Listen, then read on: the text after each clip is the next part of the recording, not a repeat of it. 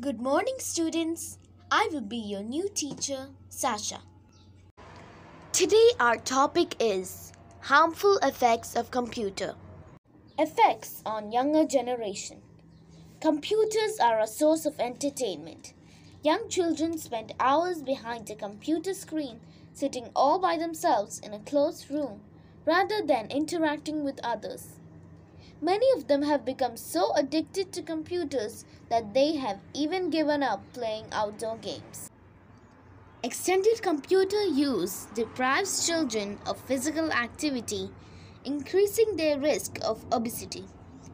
There have been concerns that excessive computer use may stunt the development of social skills and interpersonal relationships. Though the use of social networking tools such as Facebook and Twitter have made these concerns largely irrelevant, children need guidance to make sure they get the proper experience. Due to the sheer amount of information available on the internet and the number of people using it, letting children use this technology unsupervised can negatively impact their psychological health. The presence of online predators targeting children has been widely publicized by the media. The negative effects associated with computer use can be largely eliminated through proper supervision of computer use. Thus, it is important that educators, parents, and other adults who work with children become computer literate and understand ways to guide children to make good choices with regards to computer use. Effect on workforce. Technology is the source of all progress. People and organizations have become dependent on computers to connect them to co-workers, vendors, customers, and information. Computers are used to track schedules, streamline information, and provide needed data. Computers have provided workers countless tools for business and easier access to information nearby or abroad. Due to the prevalence of computers in the workspace, email is now a common mode of professional communication. This has caused a plethora of miscommunication issues. Many workers are so dependent on email that they have not successfully built a positive foundation relationship via FaceTime or phone calls. Computers and automation lead to a large number of workers getting replaced by automatic machine. Displacement of workers led to social unrest. Learning new computer skills and programs can put stress on workers, especially older or less educated workers. A large number of workers trained in new technologies are required.